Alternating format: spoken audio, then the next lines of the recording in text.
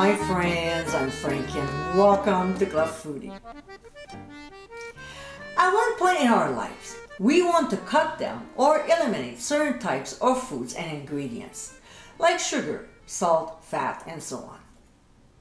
Low carb is another one that people seek in their diet by replacing pasta and rice with other foods.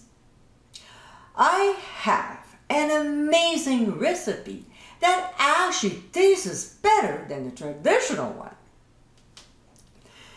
In today's episode, I'll show you how to make my cauliflower fried rice. You might think, wait a minute, really? But frankly, not only is it healthier than using the typical rice, but also the flavor is incredible. This is what I call a I feel good meal. So my friends, let's get cooking.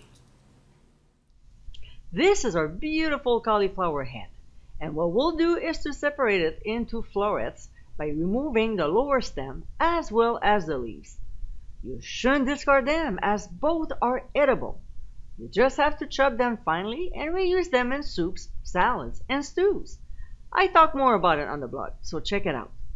So when we're done using a food processor with the shredding disc, we'll add the florets and process until they resemble the size of rice. If you use the blade, be careful to not over-process. We should end up with about 5 to 6 cups of cauliflower rice. Now, I like to spread a thin layer evenly on 2 baking sheets lined with paper towels to remove some moisture. Look at my hands, they're all wet. Then I apply more paper towels on top and gently press down and let it sit for about 15 minutes while I prep the other ingredients. Another alternative is to dehydrate them in the oven or use a dehydrator for crispier rice. Alright, now let's make a sauce. In a small bowl, we'll add soy sauce, then hoisin sauce, be careful, it will splash everywhere, and chili oil.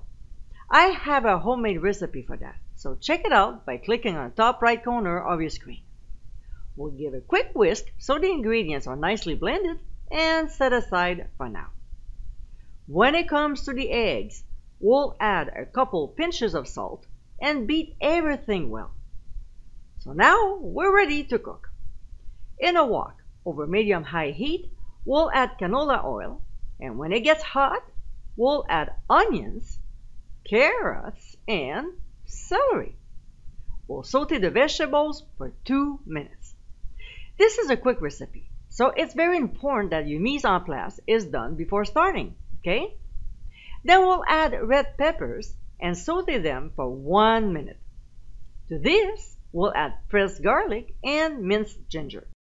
This time, we'll saute for just 30 seconds before adding the peas that are slightly thawed out and toss them into the mixture. Now, the star of the show. We'll add the cauliflower rice and combine with the rest of the ingredients. We'll cook for 4 minutes, tossing constantly. Next, we'll make a well in the middle, pour in a little bit of oil, and then add our beaten eggs. We'll let them sit undisturbed for 20 seconds.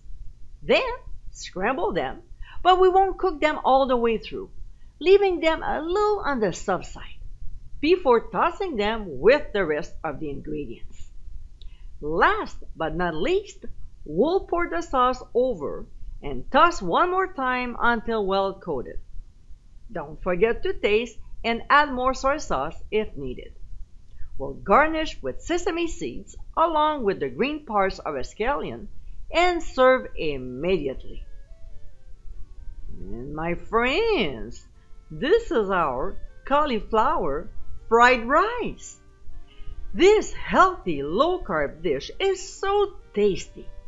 It's the perfect recipe to get a serving or 2 of vegetables into your diet. From start to finish, you can enjoy this delicious meal in less than 30 minutes. I hope you give it a try soon, and be sure to visit clubfoodie.com for ingredient amounts, directions, and more info. Until next time, my friends, bon appétit!